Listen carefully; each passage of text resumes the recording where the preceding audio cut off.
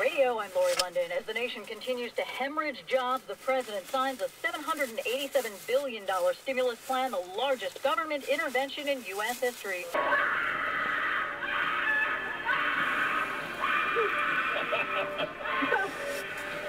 Those would be the screams of capitalism as it slowly dies.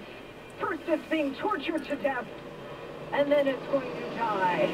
It's amazing that all of these liberals over the years after 9/11 started complaining about the Bush administration doing torture, which they didn't, of course.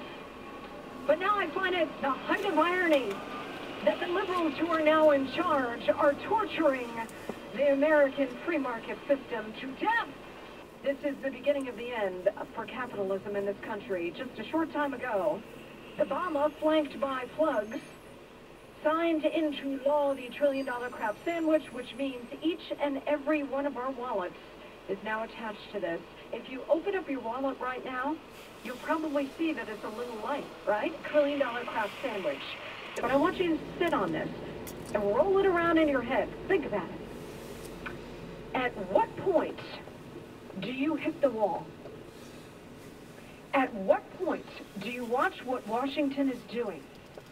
Taking us rapidly down this socialist path. I mean, we're flying down this faster than somebody on a pad going down a water chute at a water park.